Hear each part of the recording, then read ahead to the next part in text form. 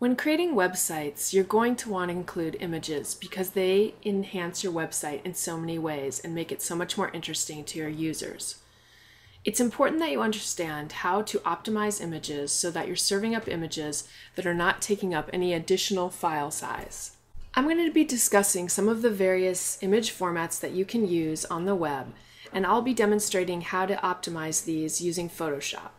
You can obviously use other applications to optimize your web graphics. You're going to need to have some sort of bitmap editor where you can reduce the file size and, if necessary, make any additional edits that you're going to want to perform on the images. Photoshop has some excellent techniques for creating and optimizing web use. What I'm going to be showing you in this particular lecture is how you can use the export and save for the web feature. If you are using the current version of Photoshop, I'm using Photoshop CC 2017, you can use File, Export, and you can do the Save for the Web, which in this version of Photoshop is listed as a legacy method of saving for the web.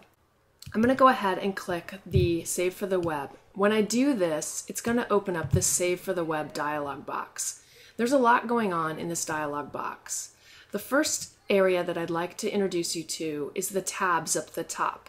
These are going to allow you to see your original image, what the image looks like optimized with these settings, a 2-up view, which will allow you to compare your original to the optimized settings, and then a 4-up view where you can further compare the original to various optimization settings. Over here on the right is where you can choose the image type that you'd like to save for. So you have several presets that are built into the Save for the Web, and then you can customize these as well. Once you've made a choice and set one of these, you will get some sub options. It depends on the file type, the options that you're going to be greeted with. Here I've chosen JPEG, so I have options for modifying a JPEG. We'll look more at these in detail in another movie. You can also choose to convert your image to different color spaces, and you can modify these settings here. The color table option is only available if you choose GIF or PNG files, and then you can choose the colors. And again, we'll talk more about this. You can also augment the image size. So currently this image has a size of 800 by 479. If I wanted to reduce the size and make it half as big, I can reduce the width, and then the height, because these are linked, is going to update and change here as well. You can also reduce this by percentage, or you can choose your type of resampling algorithm that you want to use when reducing or increasing the size.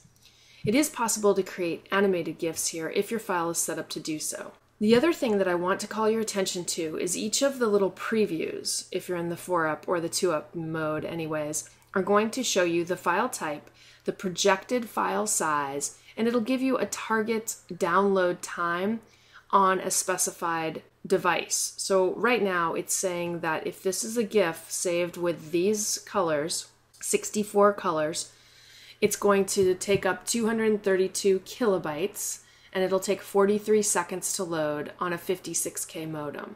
Now obviously people aren't using 56K modems very often, so you can increase the download size specifications here and target other options. So if I bring this up to a 768 kilobytes per second cable DSL modem, you can see how it's going to reduce the load time down significantly.